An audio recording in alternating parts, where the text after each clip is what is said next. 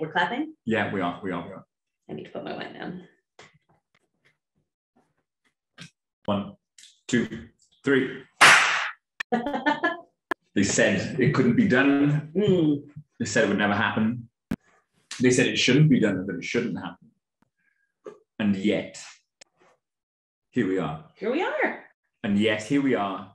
Jack of all grades has, for 1 week only, ceased to be a transatlantic enterprise. And we've gone 100% full British. Please welcome to Birmingham, my fucking global transatlantic co-host herself, Miss Corrigan and Marko. Good afternoon. She's fucking absolutely gone and done it, like an absolute mad lad. She's only jumped on a fucking plane and come over to do this in person. An episode, the very first episode of Jack of all grades, not conducted via Zoom, not conducted via the internet, but conducted face-to-face. Wild. Pretty wild fucking shit. Mad.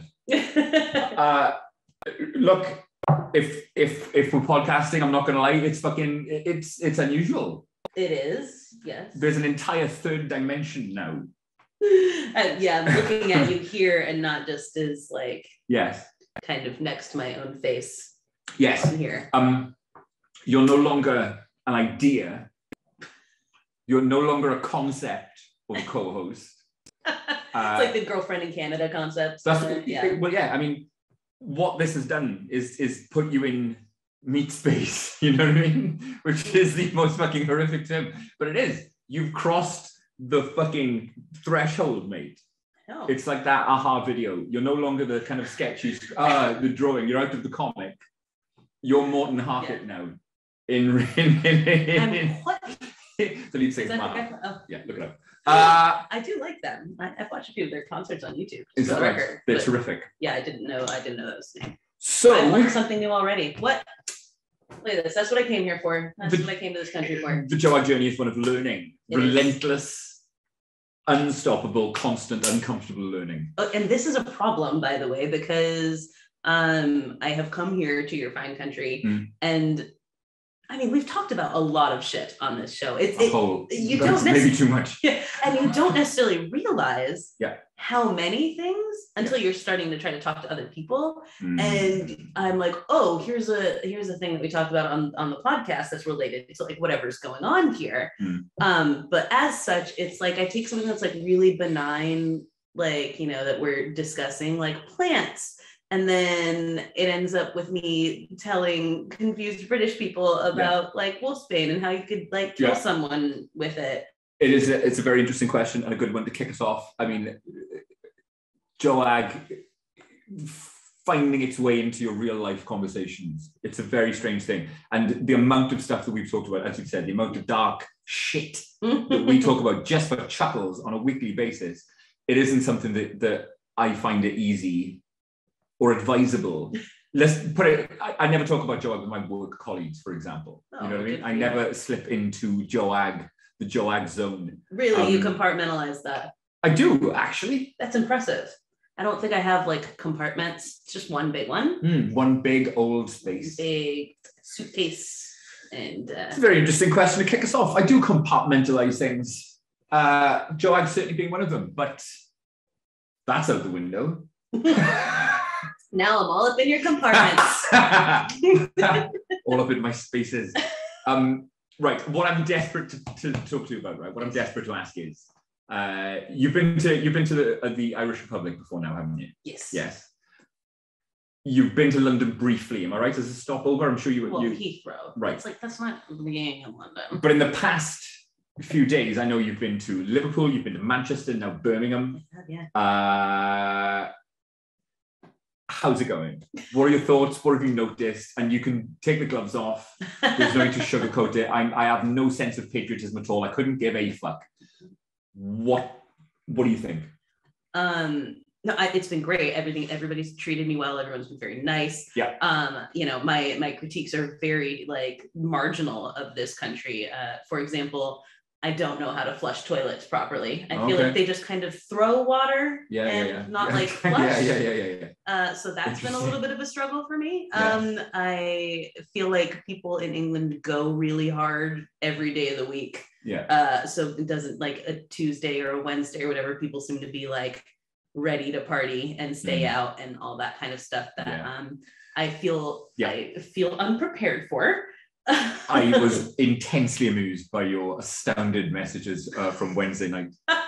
Mark, it's 10:30, Mark, and they're going somewhere else. Where are our 30s? What are these monsters? That's hilarious to me. It's that was a little wild to me. The other, I don't know if it's a critique, but an observation that I have had of Your Fine Country is this morning. I was watching. I think it was Good Morning something or other. Good Morning Britain. Good Morning Britain. Yes. And with my TV wife, Susanna Reid. I think I knew that was a person who existed, but I did not recognize that was what was on there. Whoa. I was focused on the fact that it was like the stories today that they just kept circling back to were the Queen doesn't like when politicians talk but don't do.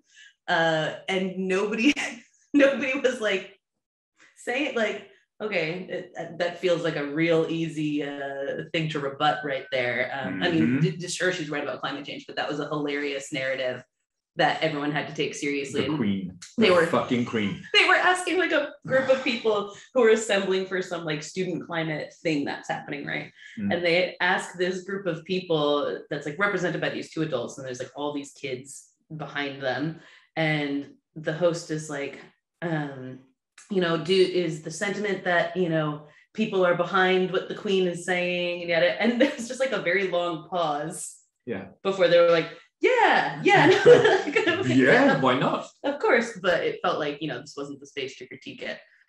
I've been having a really, and this sounds fucking tragic, right? And it maybe it is, but I don't know if I've mentioned this on Joe Out before, but I've come to take pleasure in just fucking around with people on Vista's local community workplace Facebook group. Right, yeah. Every town has them, a little Facebook group where they moan about just provincial little town things. And I've really gone into just fucking prodding at people on our local Vista Facebook group. And I'm having an argument right now, ongoing, with somebody who's wondering, I wonder what celebrations there'll be in town for the Queen's birthday, or something similar. So I'm enjoying, posting anti-monarchist rhetoric. Naturally. And I'm behind it. Listen, I'm for it. The other things that were on there is Christmas ruined because kids can't get their toys? And some poor dope was on there trying to say like, well, let's not cause a panic because, your dinner will be on the table, everything's good. And they were like, but the toys. And that was a big thing. And then 37 stories on Adele's new single. Right. Fucking don't care about Adele. But right on the Christmas bit. Yes. Obviously, the government says don't panic buy fuel. We have a fortnight of people queuing up at pumps, panic buying fuel. Last week, in the Daily fucking Mail, the worst newspaper of all in the UK. Even I know that's a rad. They ran an infographic saying, what foods can you cook and freeze now? So that you can... You know what I mean? God fucking damn the government. Obviously, they're a pack of absolute pricks. But I can't bring myself to believe that they want panic, that they want to cause unrest. Obviously, they've mismanaged everything. They've completely fucked the dog when it comes to this country. COVID, Brexit, they made an absolute fucking pig's tit of the lot. But I don't believe they want to cause panic and unrest in the general population.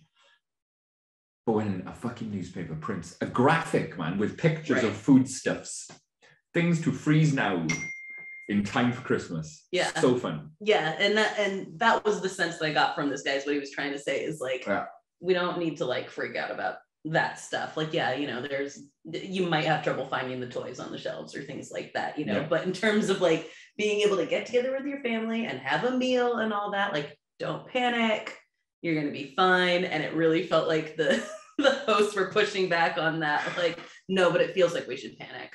Maybe this will be the year that we find Jesus. Collectively? No, just the Lewis family. The Lewis family. Maybe this will be the year. Yeah. You'll be around the Christmas tree singing Dazzador. Yeah, because there won't be any, consumer goods to unwrap. So maybe this will be the year that we turn to Jesus. That's it. It's either toys or Jesus. There's no middle ground. Toys and computer games on this end, and Jesus. It's a rough spectrum. It's very rough. But yeah, no, otherwise, I have absolutely Listen, cheers. everything. Good to see you. Yeah. I don't believe I've said that yet. No, but it is delightful to see you as well. Thank Yeah, better cheers that time.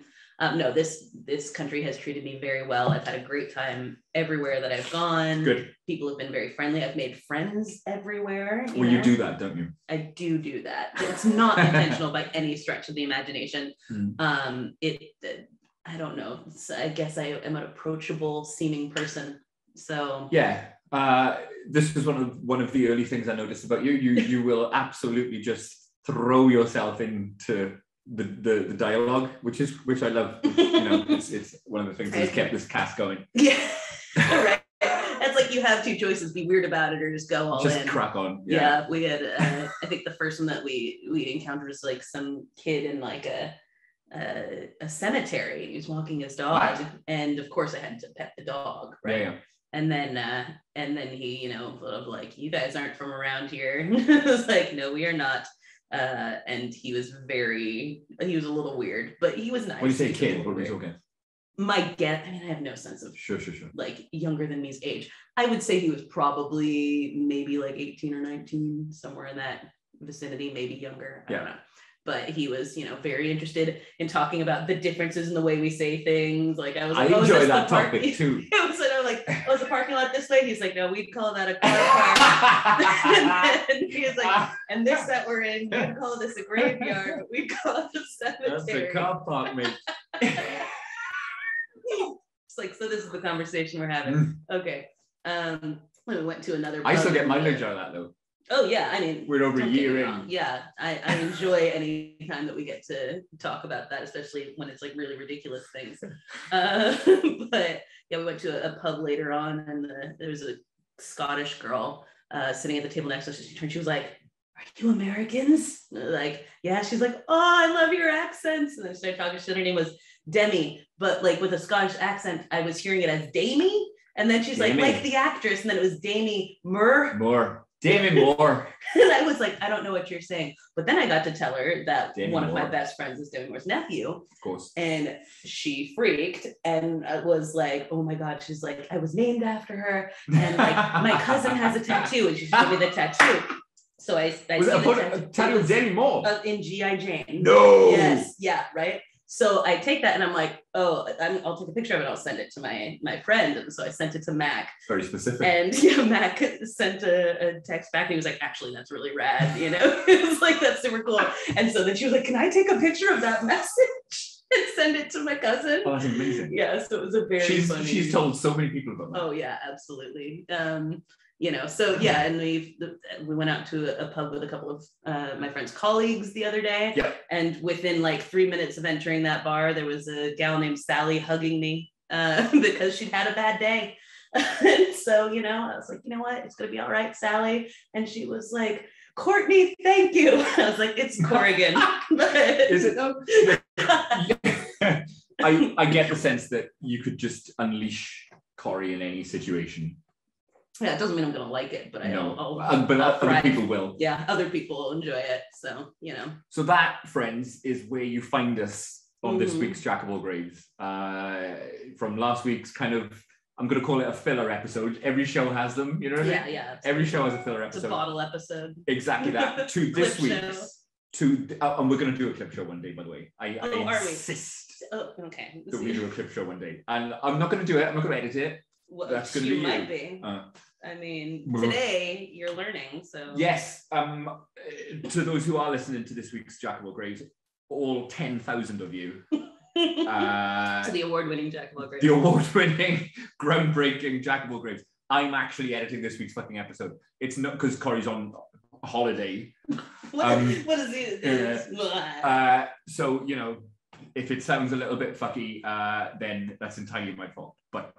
But that's not what this week's episode is all about. This week's it's not about the technical prowess. It's not about the subtleties.